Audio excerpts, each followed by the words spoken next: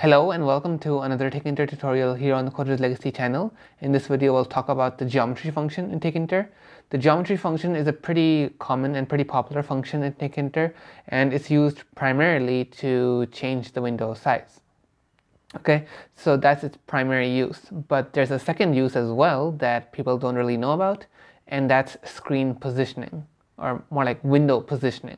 Okay, so that's something that I feel like not enough people know about, so I decided to make this video. Okay, so before we begin, do make sure you subscribe to the channel. Alright, we have a lot of Tkinter content coming out, a lot of Tkinter content that's been released, a lot of content that's planned. Alright, so do be sure that you're here for it. Alright, so without further ado, let's go ahead and begin. Alright, so let's just run this code I have here and see the output. Okay, so this is our Tkinter window.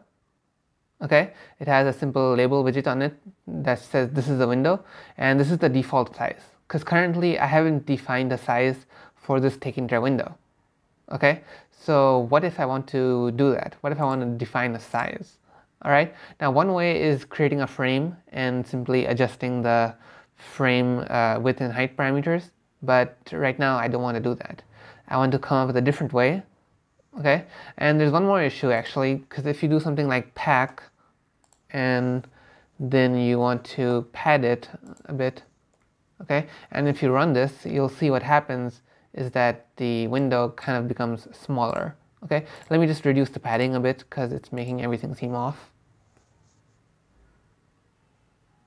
Okay, so this is what happens to the window. It sort of, the window shrinks to fit around the widget, and that's what pack does, and that's what it's supposed to do. Okay, but if for some reason you want to change it, okay, or if you're using the place layout manager, then you want to change the size of the window. So how will you do that? Well, we have the geometry function, okay, geometry over here, and spelling mistake. So you just need to pass in a single parameter here. You just need to pass in the size of the window that you want. So for example, I'll pass in 400 by 300, where 400 is the width and 300 is the height. And yes, there needs to be this little x in the middle.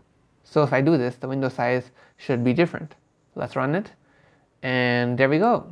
Here's a much larger window. Okay, it's a 400 by 300 window. Clearly we can see that. Okay, now what if I want to position this? Okay, and this brings us to the second use. Okay, window positioning. Now just to be clear, if I run this right now, let's see what happens. Our Tkinter window has shown up at a rather random location. Okay, it just showed up over here, and that might look bad when you're giving an application out, when you're creating something, a proper GUI application, and you're giving it to your end customers, and the GUI window is just popping up in the corner somewhere, and you're like, no, that just looks weird, right? You want it to be centered on the screen, right? So that's actually what you can use geometry for. Or what if you want to make it appear in the corner? Yeah, you can do that too. Like what if you have multiple windows, so you want one to appear in the corner, one in the center, and so on. So you can all use geometry to achieve all of that. Okay, and I'll show you how. If you do plus, okay, and plus 100, plus 100, what this means is 100 in the x and 100 in the y. Okay, this is the x and this is the y. So if I do this, or actually let's do something a bit more extreme. Okay, 300 on the y. Now if I'm correct, the window should pop up somewhere over here. Okay, near the bottom. Let's see what happens. Yeah, there you go. The window showed up somewhere near the bottom. Let's just try something else. Let's move the x-axis a lot. 600 offset from the x. Okay, so this will make it appear somewhere here. Okay, and if I just increase that even further,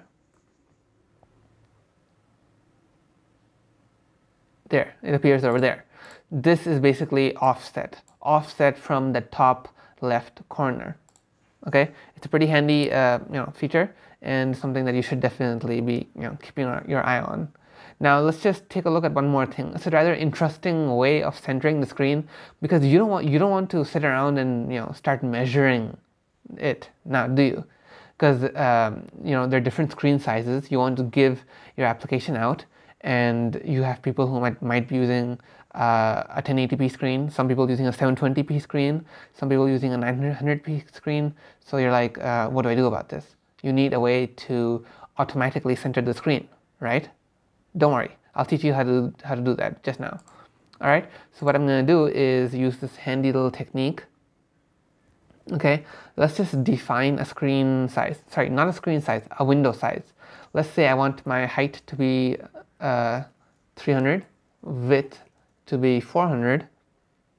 Okay, and I need the screen width and screen height now. Okay, so what is the screen width? Well, I can find this out because obviously you don't know, right? You may know the size of your own screen, but you don't know the size of other people's screens. So if you do this, you now have the window width, the screen width.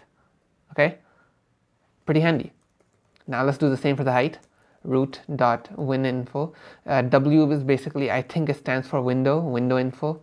Okay, so if I do this, we now have the screen width and we now have the screen height.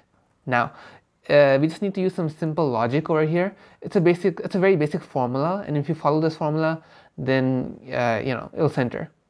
Watch, x is equal to screen width divided by 2 minus h divided by 2. Sorry, width, all right? Width divided by 2 minus width divided by 2. And over here, for the y, height divided by 2 minus h divided by 2. And if you follow this formula, you'll get x and y, where x and y are the offsets, right? The offset, yeah, this is the offset. H and w is the size of the window, and x and y are the offset that it needs to be at to be centered. So if I just change this a bit, and let's see this.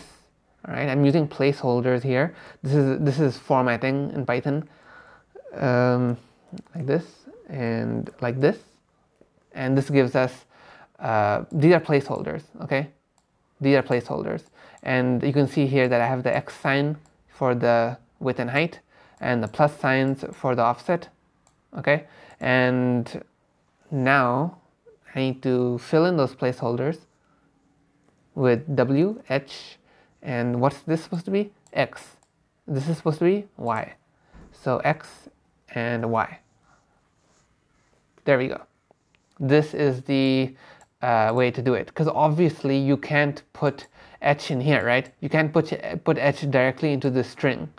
I mean, you could do something like this, where you do convert h to a string and then append it to x and then do this, and you could do it like that and then just pass in that string here. But personally, I think this is easier to follow.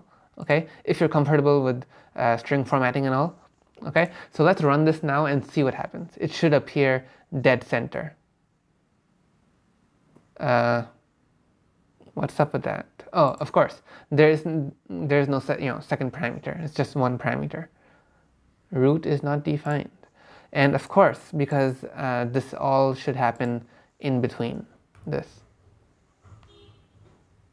Okay, there we go, dead center. Okay, so this is how you center your screen in Tkinter, and I hope you guys learned something from this video, because it's something pretty simple, but it's something that's pretty useful.